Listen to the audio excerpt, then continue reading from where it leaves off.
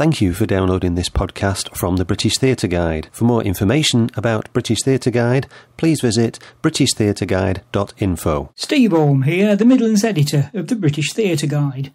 The Royal Shakespeare Company is presenting a new production of As You Like It, with most of the actors aged 70 and above.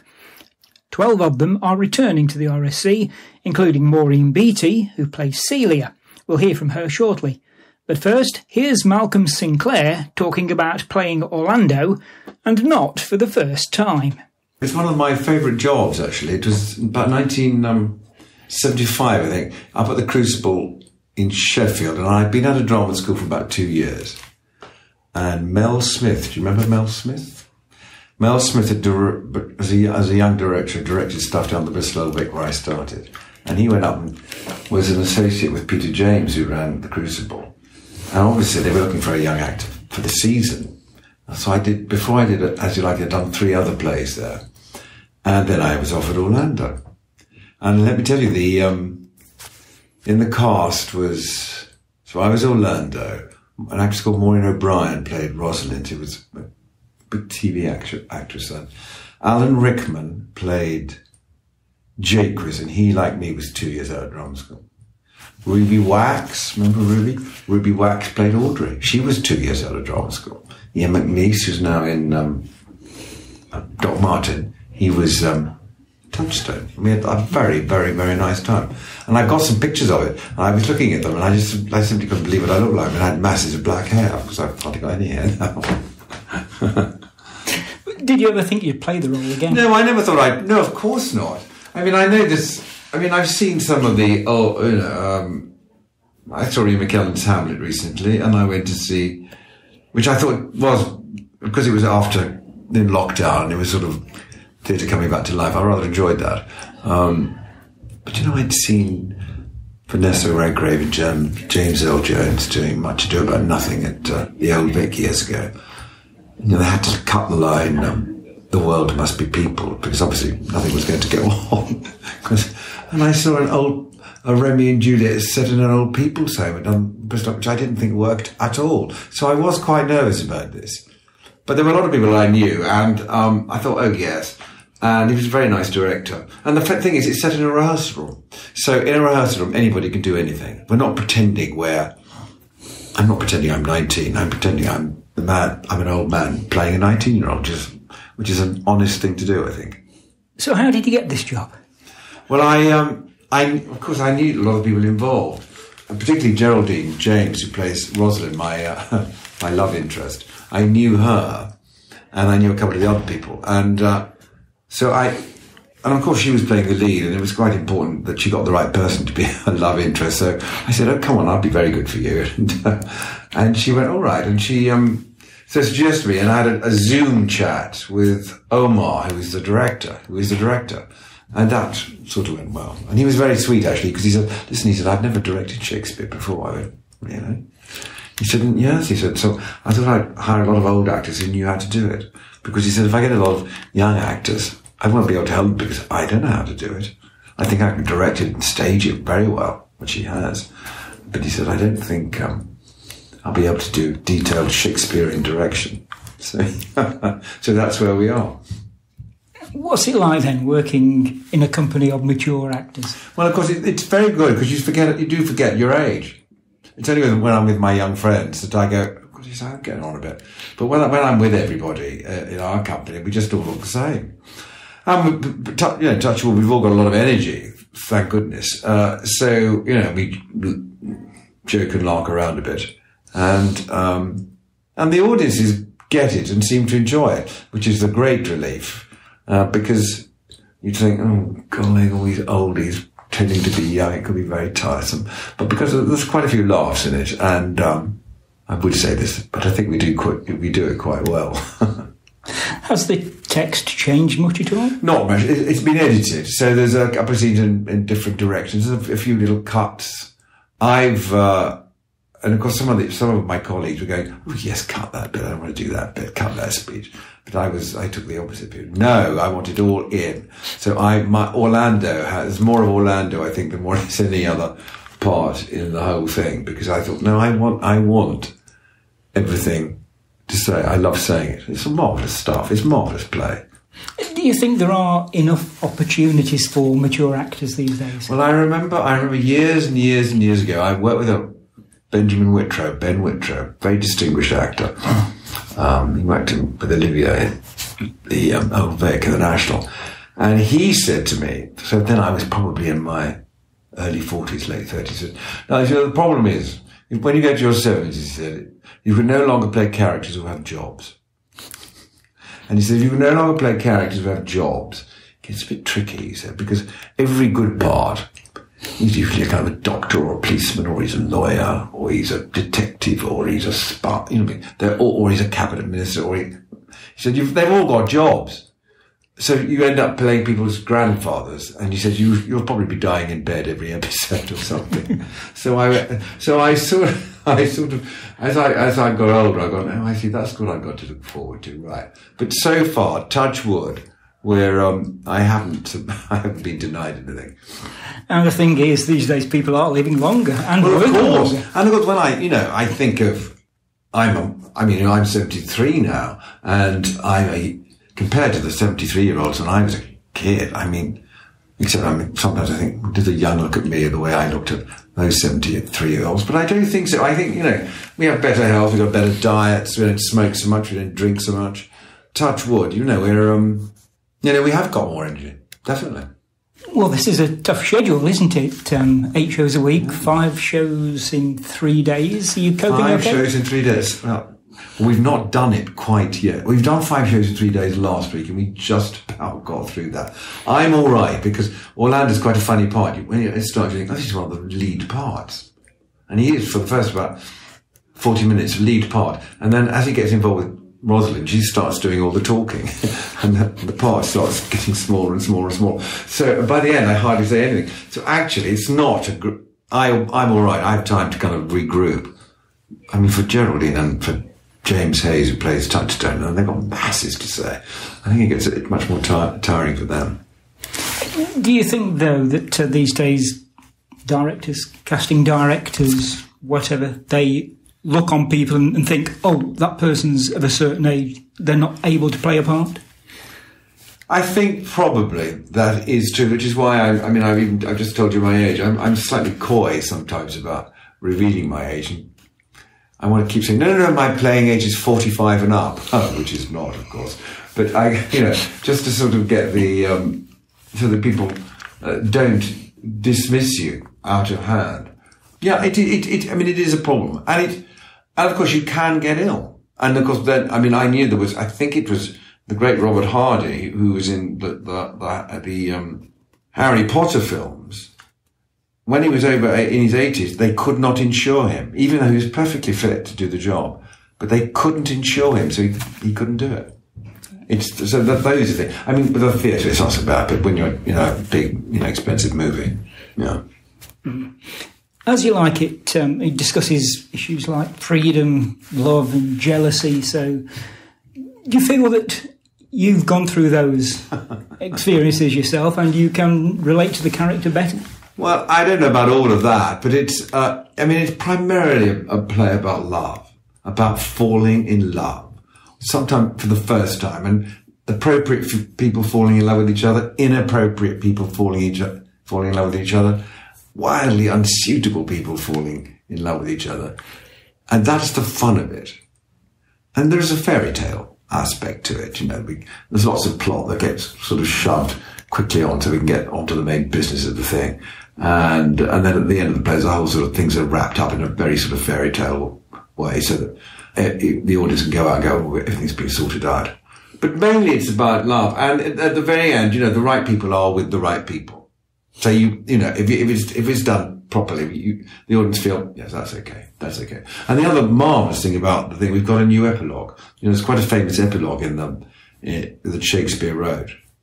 And because of the special circumstances of the show, Robin Soames, who plays the good Duke and the bad Duke, has written in Shakespearean blank verse this marvellous epilogue that Geraldine as Rosalind speaks, which refers to the fact that we're all ancient, and it's very. I can watch the audience listening to this, and they go, and they're smiling and go, "Oh yes, yes, you do know what you're up to. We know we've been on a sort. It's an old-fashioned conceit. That's what it is. What happens if a bunch of oldies do this play? Does it reveal anything? And of course, for me, I'm a better Orlando now than I was when I played it. I'm playing it, but I found much more in it. And I remember what it was like to fall in love. Anyway, listen, I fall in love all the time anyway. I remember years ago, Michael Parkinson asked Edith Evans on one of his chat shows, and she was in her 80s, and have you been in love much, Dame Edith? And she went, I fall in love every day. And he went, I beg your pardon. And he said, oh yes, every time I go on the bus or on a tube train, she said, I look across and I go, oh yes. And I sort of feel the same. Okay, so after you finish the run of As You Like It, what's next for you? I'm going to do a play down in Chichester, and I'm playing my own age. It will be a relief to everybody. I'm playing as some wily lawyer. It's a political play, a new political play called The Inquiry, which reflects, the way we think politics is being done at Westminster at the moment, which is not a very distinguished way. The play reflects that, and I'm a rather undistinguished lawyer wheeling and dealing to get his own way. It's a very good part. So it's a new play, so I'm looking forward to that very much. So I think I have a month off when I start that. How lucky am I? And any other roles you'd like to do? Maybe King Lear? Well, funny enough, because there's a new regime here, Daniel Evans and Tamara Harvey, which is I think it's going to be marvellous. And I thought, well, shall I go up and say, well, what I would like to play is Romeo, of course. And I thought, no, I'm not going to do that. No, funny enough, the only part I want to play, I don't want to play King Lear, but I would like to be in King Lear and play the Duke of Gloucester. I think the Duke of Gloucester's a marvellous, marvellous part, because it gets blinded. But I've always wanted to play that part. I don't want to play anything. I think the King Lear would be way too exhausting. And of course, Ken Branagh's about to do it, isn't he, down in London? So that'll be splendid. Maureen, how did you get the job of Celia in this production? Omar Elerian, who is our esteemed director, knew my work from before. And in particular, I had been in a production directed by Michael Boyd, who of course is a previous artistic director of the Royal Shakespeare Company. And he had just liked my work very much, which was delightful. And so he asked to meet me for this production. And I obviously passed muster because I ended up being in it, so it was good. What's it like being in a company of mature actors? It's fantastic. Please excuse my voice. I'm going to say this out loud in case people think I always sound like this. I've got a raging cold. It's amazing. Apart from the fact that, of course, if you've been in the business for a certain length of time, you know more and more people in the business, so you know more and more members of cast when you join a company. So it's lovely to have old friends, myself and Malcolm Sinclair, for example, we're both ex-presidents of Equity. So we've got a good old bond there through unionism. But it's also amazing because of the amount of skill that these people, that all the older people bring, and all the decades of understanding and learning that we've done. We've got 4 younger people much younger people. It wouldn't be difficult to be much younger than us, having said that. Younger people in the company, and they are amazing too. And we learn from them. Just as they are learning, we learn from them about their openness and their willingness to try new things, and their absolute, chucking themselves into that snake pit and just going for it. And it's been really marvellous. And it's a really fantastic feeling of company in the company, which is a delight. Did you think you would play Celia? Well, funnily enough, I've been in As You Like It 3 times before. Twice back in the early days when I was the right age to play Rosalind. I played Rosalind for Stephen MacDonald, first of all at Dundee Rep and then at the Lyceum Theatre in Edinburgh. And then recently, I think it was about 3 years ago, for Max Webster, I played Jaques in Regent's Park Open Air Theatre. Yeah. And of course, in this modern day when we're increasingly hoping that,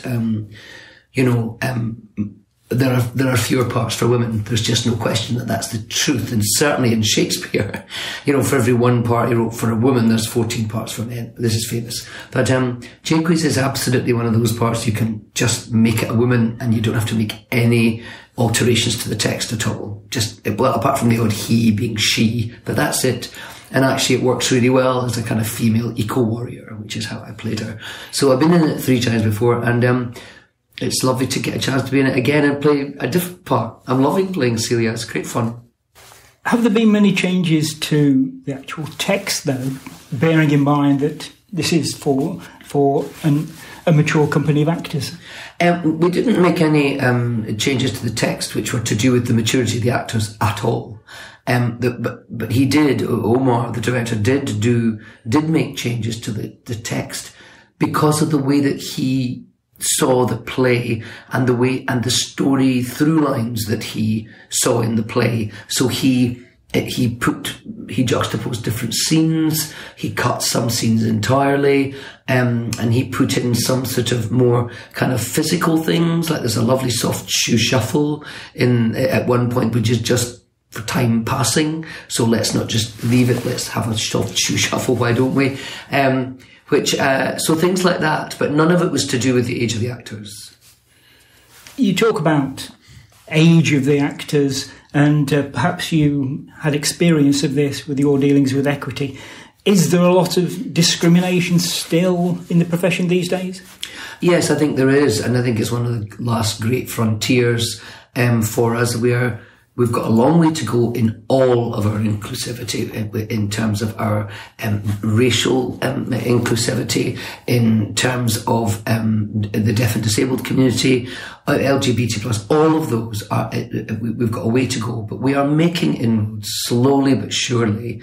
The age thing, the women thing is a real problem. Again, we are making some inroads, but there is no question that as you get older as a woman, there are fewer parts for women generally. And then as you get older as a woman, there are fewer and fewer and fewer parts. So you end up, doing, you play crones, So one of the things we're hoping for this production to do is to open people's ideas and minds to the idea that maybe not all older women need to play crones, and maybe not all older men need to be elder statesmen. Perhaps they've got, there's life in the belly yet, kind of thing. And I think that's really borne out by this production, because I think at its best what happens is you forget, after you've initially been told that we know we're all older and blah, blah, blah, blah, which is very upfront at the beginning. But when you are then, once you start watching it, you stop thinking of Malcolm Sinclair and Geraldine James' age, and you just watch two people falling in love, and you watch a scene between two consummate actors being brilliant, and you get carried along with that. And it's only till the very end you go, oh my goodness me. Oh my goodness. And because you genuinely forget, and that's a fabulous thing. Is that down to the actors? Is it down to Shakespeare's writing, or is it a combination? It's a combination. I mean, Shakespeare, arguably the greatest playwright that ever lived in the history of the world in any language. Come on. But and I know you could argue, but he's certainly up there, isn't he, in the top 3. So it's his words, those timeless stories that he tells, coupled with consummate artistry and real. Malcolm and Geraldine both have this wonderful quality of openness and of genuine communication with each other. Two actors who talk to each other on stage and don't, of course you've got to play for the audience because we are in the RST, which is a big thrust stage. And so you've got to be sure that the people at the back of the upper circle, right around at the back end of the stage can hear and see you. You've got to play to them too. But keep throughout that feeling that this couple, for example, it's a good example of this, actually are falling in love. They've fallen in love, and then their love matures as the play goes on, so that when they finally get married, it's a spoiler alert for anyone who doesn't actually like it. And when you're like, oh, isn't that marvellous? You feel all happy and fuzzy. As well as the theme of love, there are also themes like freedom and jealousy. Do you think that because you've got a mature company of actors who possibly experience those emotions themselves, they can bring more to those parts? I'm not entirely sure whether that's true. I think it depends on the individual's experience of life. I mean, I dare say if you asked any of our 4 fabulous young people who are out with us, playing various different parts, like, the sort of kind of servant characters, lords and ladies type thing, if you ask them, I bet you they've all got some experience under their belt of jealousy, of longing, of losing love, of being chucked, of longing for someone who was never to be theirs, whatever, those universal themes. So it might just have happened to us older ones a bit more often, but you don't have to have been alive for very long to have those experiences, I don't think. So what's in store for you after you finish the run of As You Like It? I don't know what's happening to me next, which I have to be very honest and say I'm really pleased about, because it would be really nice to have a break. And now that I'm getting His Majesty's pension, I don't need to worry so much. So if I could have a wee break, I'm sending this out into the universe. If I could have a nice wee break before the next job comes in, that would be really nice. Because in my business, if somebody offers you a job, unless it's something you really don't want to do, understandable, you just kind of have to take it, because it's that kind of, you're a freelancer. That's what freelancers do. So I'm hoping that the gods smile on a 4 weeks break, nice wee rest, and then back in the saddle again, as they say. Any particular roles that you'd like to be offered in the future? Yes, I would very much like to play Macbeth. I would really love to have a go at that. And I would really love to have a go at King Lear. That was suggested to me by somebody, and we're thinking that maybe we could, I can't talk about it because, these things are so nebulous and pie in the sky. But I'd love to have a go at either of those, particularly Macbeth, because I think when I had the idea in my head and I read the play, I went, oh my goodness, it works so well if it's a woman, for all kinds of reasons. And so I think that would be great. But I'd have to get my voice back first. As You Like It runs in the Royal Shakespeare Theatre in Stratford until Saturday, the 5th of August. You've been listening to a podcast from British Theatre Guide. For more information, please visit britishtheatreguide.info.